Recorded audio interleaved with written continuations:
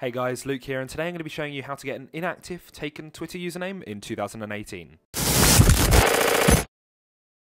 Be sure to hit the subscribe button down below and click the bell icon to be notified every time I upload a new video. You know what it's like, you've just set up your brand new Twitter account and you've just thought of a really awesome name, only to find out that it's been taken by an account that hasn't tweeted in years or has just one follower. Now Twitter knows this is a problem, so that's why they've got certain procedures in place so that people that want a username are able to get it if it's taken by someone that's completely inactive on Twitter. And that's the method I'm going to be showing you today. So you're going to want to click on the first link in the description, and that's going to take you to Twitter's support page. So when you load up the page, you're going to see this report an account for impersonation, how can we help? It says an account is pretending to be me or someone I know.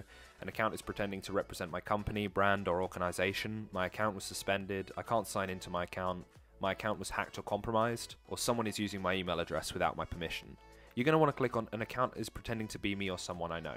And then that's going to lead you to a few more options. So you've got I am being impersonated, someone I represent is being impersonated, or someone else, a friend of mine, or someone I'm a fan of is also being impersonated. So you want to click on I am being impersonated, and that's the method we're going to use in order to get an inactive Twitter account. Then you're going to want to scroll down to the form, and you're going to want to type in the username of the account that you want to have in this field here.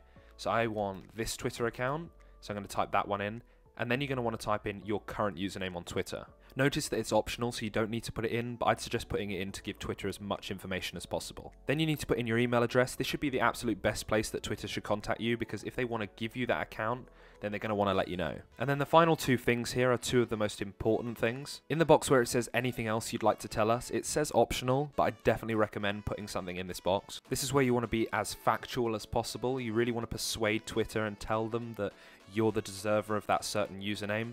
If you've got a website that also links to the username, then you can say, oh, I've got the appropriate .com address. And even if you don't have the website, I'd recommend going and having a look if it's actually taken or not, and then creating a quick website with one of those free website creators. Just put anything in here that you can really persuade Twitter to give you the username. Then finally, it says identity information. That says it's also optional, but you need to do that. That's where you're going to want to put your government issued photo ID in there, and also any other appropriate information that you want to tell Twitter. The more stuff you put in here, the better, because the more proof you give Twitter, the more they're going to want to give you the username. Then all you need to do is click submit, and then you can expect to wait anything from a few hours to a couple of days. Just hang on in there, keep checking your emails, and just see if Twitter responds to you. And if you gave Twitter enough information, they're probably going to end up giving you the username. So I hope this video helped you guys. If it did, please be sure to hit the like button down below, and obviously if you have any problems at all, be sure to leave them down in the comments. And as always, I'll see you all in the next video.